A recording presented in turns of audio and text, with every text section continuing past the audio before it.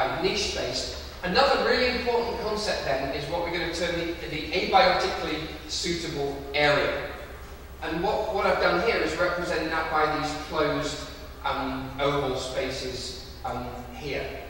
These are the areas in the landscape that are actually suitable for the species. So if it could disperse there, or if there was no biotic competition, these are abiotically suitable. So I'm saying that within this area, for example here, well, we don't have any occurrence records here, and the species isn't actually distributed there. It's not shaded grey, i.e. it's not part of the occupied distributional area. But we're saying that the environment there, or the landscape there, is abiotically suitable. So the soil type is suitable, the precipitation regime is suitable, the temperature is within suitable bounds. And again, we can then plot that back into ecological space, and we're going to refer to that as the sinopoetic fundamental niche, or really the sinopoetic existing fundamental niche. Bit of a mouthful. It's set out in a lot more detail why we've gone for these kind of more elaborate terms in the book that we've just put out there, the Princeton University Press book.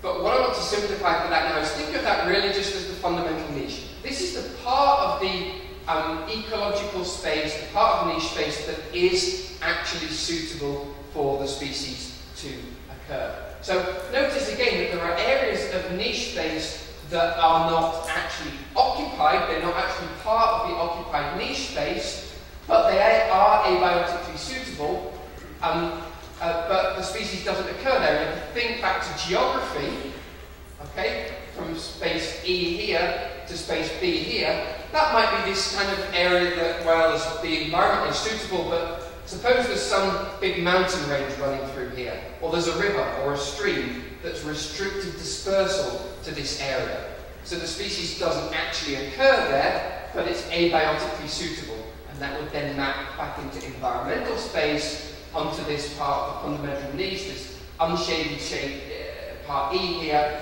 that is suitable for the species, but it doesn't occur there. And similarly here, with this kind of area C, if you like, that maybe it's dispersal restriction, maybe the species is outcompeted here. If you think back to the couple of slides ago with the realized versus fundamental niche, this might be an area that the species is outcompeted by another species. Or it might be an area where there's not a symbiotic species that the species relies on. It's not just about competition, it's about ecological networks and the complex interactions between species. So we're going to talk an awful lot about geographic space versus environmental space, and when we're working geographically on the map and when we're working ecologically, in many cases when we're actually doing ecological niche modeling. And I'm labouring the point because these are fundamental terms, these are really important points that we're going to come back to during the week, and we really need to be all on the same page that this is our starting point.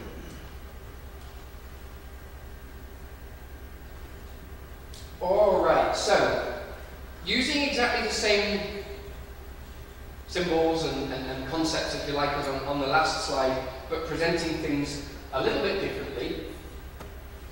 This is again exactly the same geographic space, this is the same environmental space, but what are we actually trying to do then with the ecological niche models? Well, I've tried to represent that in this case with this very thin black, this very thick black outline. Compare that to the thin black outline that's used as on the last slide to define the abiotically suitable area or the fundamental niche. What we're trying to do with the niche models is go from geographic space, but in environmental space we're trying to characterize what that part of the niche space is that is actually occupied by the species, or more specifically, more correctly really, it's that part of the niche space that we have occurrence records for.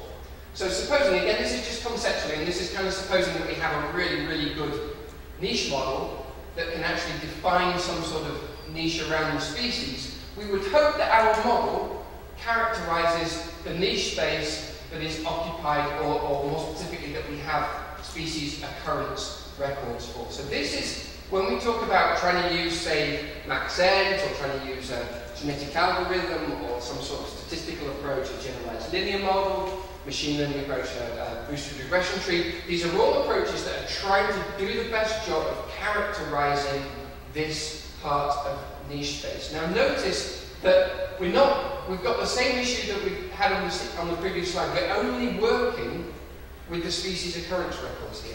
That's all we know. That's the information that we have to work with. So the niche model isn't, in fact, in many cases, going to characterize the whole of the environmental space that the species occupies. So that would be this area here that's shown in light grey. It's also not going to show us the full extent of the fundamental niche. There are going to be many parts, potentially, of niche space that we don't have occurrence records for, and therefore they're not characterized by the ecological niche model. And different scenarios in terms of the different occurrence records and different situations, different types of organisms, different degrees of sampling that we have, how many occurrence records do we have? How well is the ecological niche sampled by our occurrence records? These are all complications we'll talk about, but the fundamental point is that the niche model is just going to characterize those parts of environmental space that we have occurrence records for. Then what we do, we build a model in ecological space, almost always. There are some cool techniques that we're not really going to talk about this week that start trying to incorporate geographical data in there as well. It's not really our focus. We think about ecological niche models as trying to characterize the niche in ecological niche space.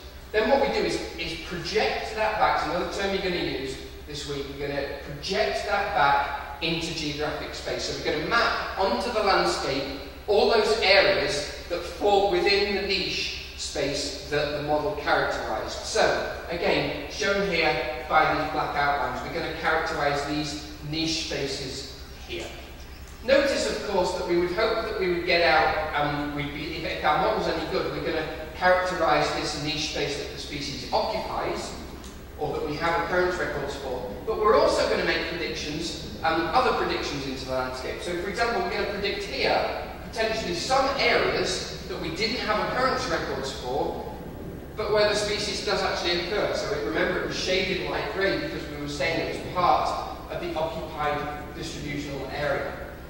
We're also potentially going to characterize some parts of the abiotic niche, or more specifically, the abiotically suitable area, some parts of that are abiotically suitable, but we don't have any occurrence records for because the species really doesn't actually occur there. So these are kind of three fundamentally different but related predictions that we would expect to get out of the niche model. And we've numbered them 1, 2, and 3 here. Areas that are, in effect, characterizing the occurrence records that we have. We would hope that we're able to do that, but also predicting areas where we don't have occurrence records, and where we don't have occurrence records, and the species really doesn't occur there. Now again, I'm trying to seek an idea that we'll come back to particularly on Wednesday when we talk about model evaluation. This complicates how do we evaluate our models. How do we evaluate a model in an area where we're saying, well, it's suitable for the species, but we don't have any occurrence records there. And even if we have absence records, we might go here and not find the species, but the model's doing a good job. The model's telling us that the environment is suitable there. That's all the model's trying to do. Okay, we're going to talk about why those models can be useful. But I'm just seeding the idea that we'll come back to that. So in that case, an absence record from that area isn't necessarily a good test of whether the model is good or bad, because it doesn't tell us anything actually about whether the environment is suitable or not. Because an absence record doesn't actually tell us that space is abiotically suitable, even though the species isn't actually there. So, are we predicting the niche, or are we predicting the distribution? Well, I'm going to throw out there right now, and again we're going to talk about it a lot more. Essentially, what we're doing here, all we're doing, is we're characterizing those areas in the landscape that have environmental conditions that are similar to where we've already observed the species. Sometimes that's going to approximate the distribution, sometimes that's going to approximate the fundamental niche of the species, but essentially that's all the models are telling us. We characterize the ecological niche and we project that back into environmental space. It just tells us these are areas in the landscape that are similar to where we've already observed the species. Okay? But can that be useful? So I'm going to throw out, so here's a question for you. So this is a more easy one to answer. That we're going to hope, you know, a lot of those kind of range maps and Town just showed from, you know, old field guides and that, and this is really where the field grew up in many ways, this area of research. We have a few occurrence records, but what you'll usually see in a field guide is, yeah, this is the area where we think the species occurs. And, you know, you're often just kind of getting a pen out and drawing an area around the occurrence records that you have. Well, the ecological niche model should do a pretty good job of doing that as well. It should identify just those areas where we've known that the species occurs. But we're going to get these other predictions out here as well. So can anybody start throwing out ideas? And I'm not going to, at the moment, just kind of, we're not going to go back and forth with the microphone and that. I'll kind of translate the ideas for now, if you like, to keep this moving. But what use might we have for this prediction 2?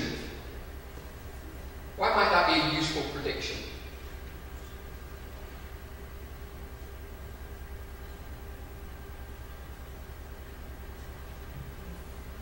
Yeah. But possibly in terms of conservation, that the ecological niche for 3, which showing that there's a potential that place is suitable, in as much as the plant, for example, is not there.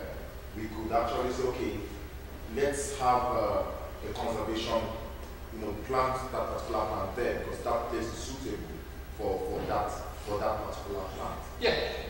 Then I have a question. Sure. Is that, well, I mean, could you also put into cognizance the reasons why the plant was not there? Like you mentioned, maybe a barrier, a high mountain or a river. So would you put into, when you're talking about a very good model, would you also put that into consideration? Yeah, sure. So we're going to talk about that a lot during the week. So if you're like a pure ecological niche model, we tend to think as not in itself taking into account, say, the geographical barriers, like there's a mountain range there. But what we're going to talk about is that's kind of part of the modelling process in terms of what we would do is if we know there's a very clear geographic barrier there, we would use a GIS to, often the term is clipping, to start processing the model. The model is going to tell us where the environment is suitable, then we're going to apply knowledge on top of that to say, well, where could it have got to, for example. So that would tell us something about dispersibility. So we're going to come back to exactly that point.